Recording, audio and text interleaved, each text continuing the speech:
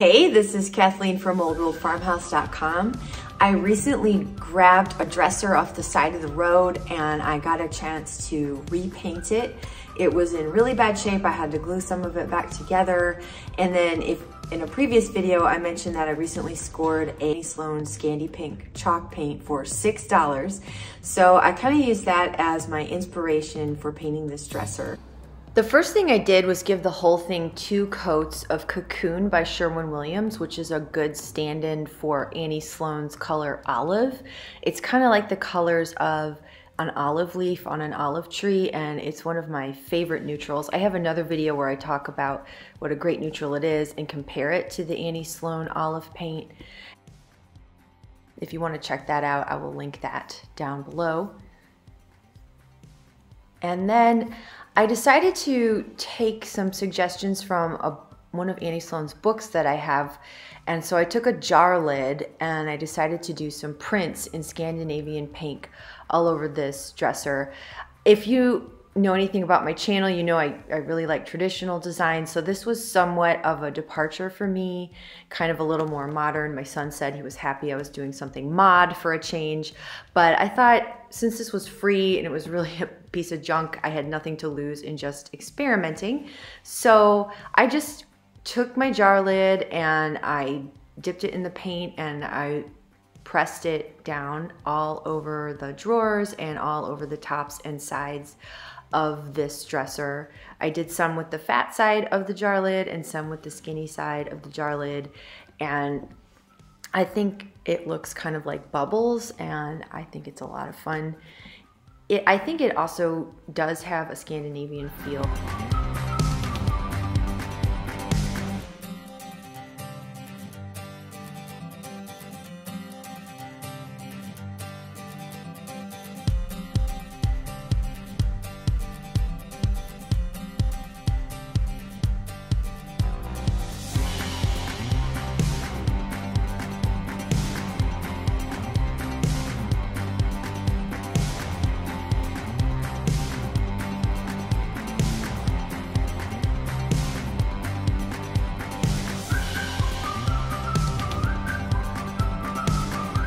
And then I took another tip from that same book, Annie Sloan's Chalk Paint Workbook.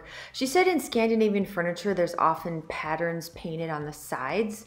So I kind of took some inspiration from some of the patterns she showed, and I painted some different patterns on the edges of the furniture, both horizontally and vertically.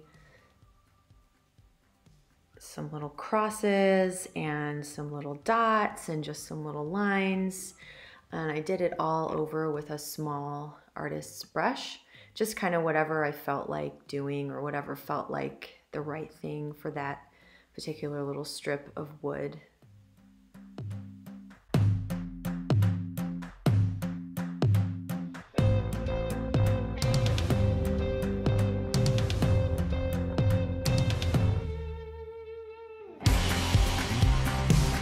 Here's the finished product of the dresser.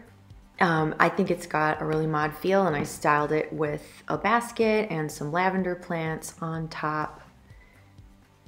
I think the lavender gray-green goes well with the gray-green paint and complements the pink nicely too.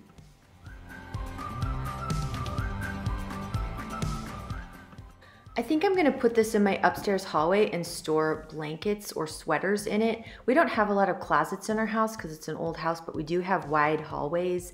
So I like to put dressers in the hallways. I got that tip from Rita Koenig, who's one of my favorite interior designers. She said that if she had wide hallways, she would certainly put lots of dressers and benches in them to store blankets and sweaters and things. So that gave me the confidence to do that. And I've been slowly collecting dressers to keep in my hallways. So I've got plenty of room for my sheets and towels and sweaters and blankets. I made another video about another dresser I made for my hallway that has a safari theme because I've decorated it with elephants and giraffes and even some toy dinosaurs.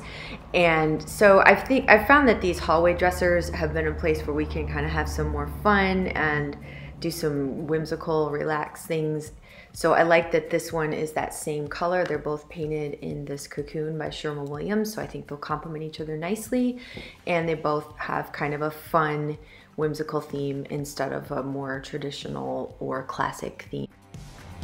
I hope you enjoyed this trash to treasure video.